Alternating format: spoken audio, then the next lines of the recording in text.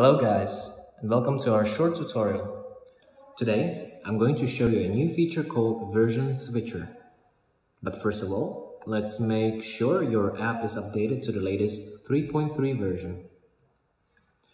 So, we have built the Version Switcher to give you a better version control of Sketch, Adobe XD, and Figma files.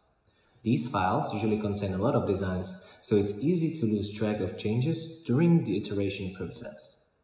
Let me give you an example how Version Switcher works. So let's say you just finish a round of feedback and it's time to make some changes to your designs. Let's say you remove some artboards like this, and maybe you got a feedback about the main call to action that should be orange, so let's do that. Cool, done. Okay, so let's say you are ready to push these changes to your dev team.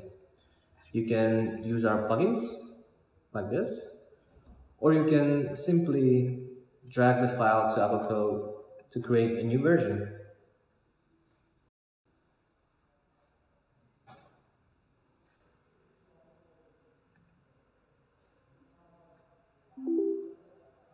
Cool, and the new version just shows up here in the version switcher. Made a mistake?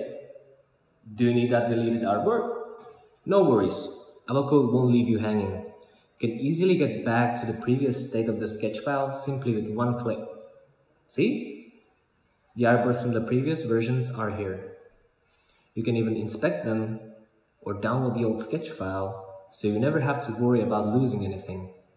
So go ahead, try this out, and start managing your design versions the easy way. Thank you.